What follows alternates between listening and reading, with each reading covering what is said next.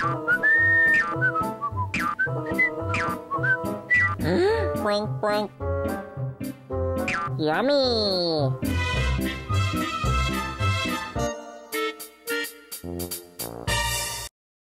Are we rolling? Yes. Hey, Diane, I don't have my hat. Here, hold that. Let's talk about that real fast. I gotta go get my hat. You never know if it's intentional or if it's a mistake. Okay, Stan Tequila is coming to town. He's going to be doing a free presentation at the high school. I gotta get my hat. At 7 o'clock, and he's going to be at our store Saturday morning from 10 to 12 on June 1st, signing books. Come in and make him feel welcome to Frazee. I think his presentation is going to be wolves, but he is the one that does all of our state bird books and lots of other things. And here comes Roger with his hat. We can't do a show without a hat. How about gloves? This was your idea about these gloves this morning. Well, why don't you say something about them then? They're good gloves. I can hardly wait to have time to put them on and work at home. But I'm working 7 days a week here in the store. We got to tell these people that. All the month of May, we're open 7 days a week. Yeah. So come on in. You know the garden center's here, which we're going to talk about today. And let's do this at the beginning of the show. It's Backyard Station, downtown Frazee, Minnesota. Who are you? Roger. And I'm Diane. Yeah. It seems like every week we're like, oh, by the way, we're, you know. Yeah. Okay.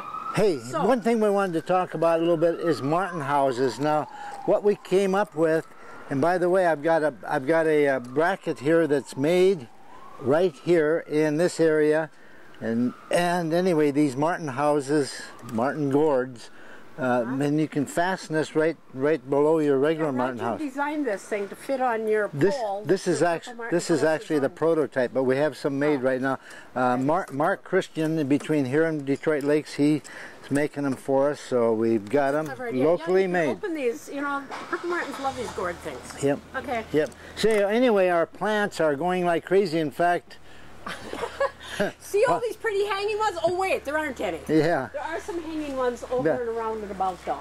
But we get plants, I go and get plants, well, we've been open 5 days so far, and 4 days so far, and I've been there 6 or 7 times, so, and so petunias. Prices or anything? Well, all these beautiful baskets, and they're growing in park rabbits under cold conditions. We sell these big ones for $14.90, and we've got some.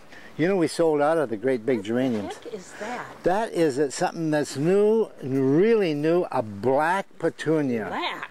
Yeah, black. Crazy. And it's they don't know whether they can get any more or not, but anyway, that's and look at Roger, look at these New Guineas. Because I'm thinking there must be other people out there that don't know as much as you do about plants.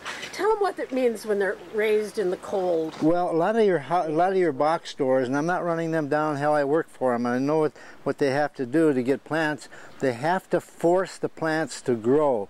And when they do, they're just not as hardy as the ones that grow under cold conditions. Hefners grow their plants at 40, 50 degrees, or 40, 50, 60 degrees to keep their greenhouses cool, and that's why the plants are nice and green and hardy. They can take our kind of coolish nights away. Well, even like in the vegetables, I mean, you get your tomato plants and stuff now, and if they've been in real hot houses and stuff, they can't take this.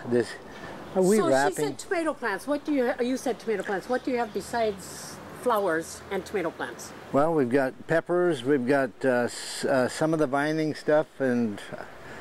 We should have music when Rena does that. You know, she could keep the tempo.